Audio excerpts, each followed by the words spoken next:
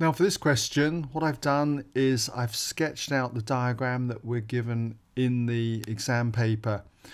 We're going to need to mark some forces on this, so that's quite necessary. What I've also done is just got a summary here of what we're given, just in case you can't see this question on my website. What we've got here then is a plank, AB, of mass M, and its length is 2A, and it rests with one end here at A against a rough vertical wall, and the plank is held in a horizontal position by a rope. One end of the rope is attached to the plank at B, and the other end is attached to a rough wall at C, which is vertically above A. And what we have is a small block of mass 3m at this point here, P, where AP is equal to X. Now the plank is in equilibrium in a vertical plane which is perpendicular to the wall, and the angle between the rope and the plank is alpha, where tan of alpha equals 3/4. Now the plank is modelled as a uniform rod, and the block is modelled as a particle, and the rope is modelled as a light inextensible string. And what we've got to do using this model is to show that the tension in that rope is given by this equation here. So how do we do this? Well, first of all, need to mark on the forces acting on this plank, which we're modelling as a uniform rod. And so being a uniform rod, its weight is going to act in the middle here. So we'll just mark that in as acting here. It acts downwards. The weight will be the mass times acceleration due to gravity, mg. Normally I'd mark on the units as being newtons. That's assuming that lengths were measured in meters. We're not told that, so I'm just going to leave it as mg. Now then, we've also got the weight of the small block, which we're assuming is a particle. That's going to act downwards. Its mass is 3m, so therefore its weight will be 3 mg. We've also got a tension. The tension in the rope, that's going to be acting in this direction from B to C. I'll mark that in, not in red, we'll just mark it in as T. Alright, T for that tension. Mark it in black there. And the reason for that is we're going to be splitting this into two components. One perpendicular to the rod and one along the rod. Okay? So remember the component of T acting along the rod, because it contains the angle alpha, if you've watched my tutorials on resolving forces, is a cosine. T cosine of alpha, because it contains that angle. So that force there, that component of T, is T cos alpha. Whereas the perpendicular one, the one that doesn't contain the angle alpha, that force is T sine alpha. Okay, so mark those two in. We've also got another force acting on this rod AB, and that is a resultant force coming from the rod pushing in against A. Remember, the rod also wants to slide down the wall, but there's a normal reaction as well. Those two forces combine to give me some resultant force out, say, in this direction. Okay, I'll just mark it in like that. We'll call that R.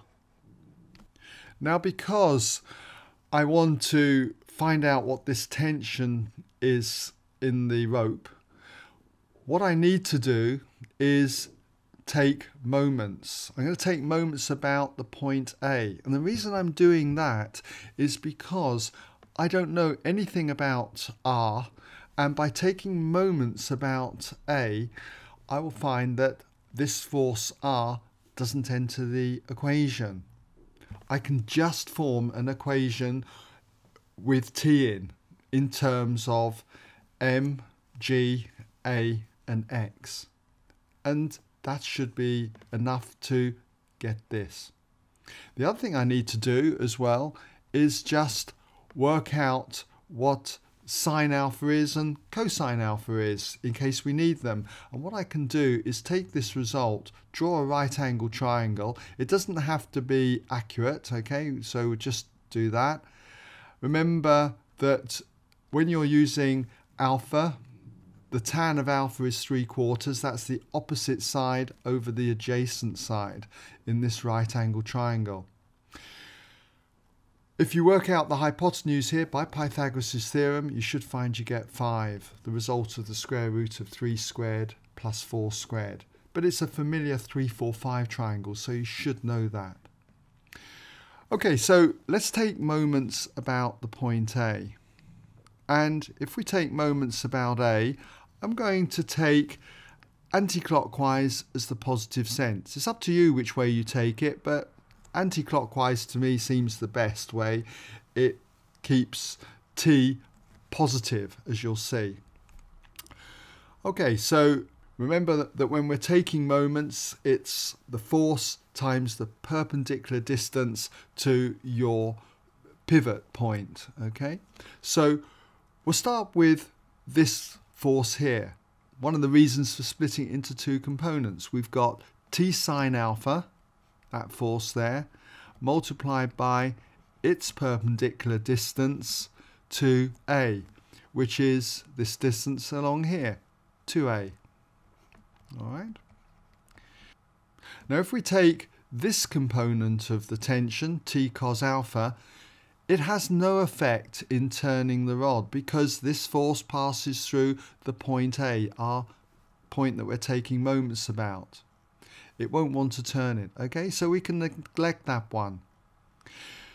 If we take this force now, the weight of the rod, mg, that's going to want to turn the rod in a clockwise sense about A. So clockwise sense is negative, so we've got minus, and its moment will be the force, its weight, mg, times the perpendicular distance back to A. Well, being a uniform rod, this is acting in the middle, so it's just going to be times half of 2A, in other words, A. Now we've got the weight of the block, the small block, which we're treating as a particle. Its weight is 3 mg, and its moment then is going to be 3 mg times the distance back to A, which is x. And it's wanting to turn it in a clockwise sense, the negative sense. So it's going to be 3 mg, the force, times the distance back to A, which is x. That's the moment of that small block. We don't need to take, as I say, R into account because that force passes through A. So there's no turning effect there. So this is the resultant moment about A, but because the plank, or we're treating it as a uniform rod, is in equilibrium, that total moment must be equal to 0. So it's just a question now of substituting in values, rearranging this for T. So we've got T times sine of alpha. Well, we can see that the sine of alpha is opposite over hypotenuse, so that ratio is going to be 3/5. So you've got T times 3/5, and that's multiplied by the 2A. And if I was to add these two terms to both sides and pull out mg as a common factor, I can see that I'm going to get this equaling mg bracket, and then we'll have A plus 3x. So this is looking quite good. It's starting to shape up towards this.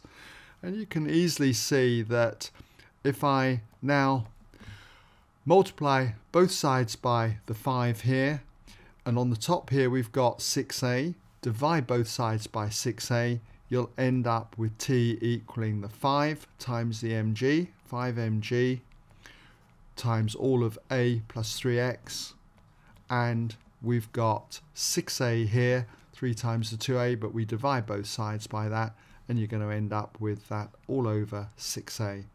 And there you go. Alright, so hope you're able to see your way through that one.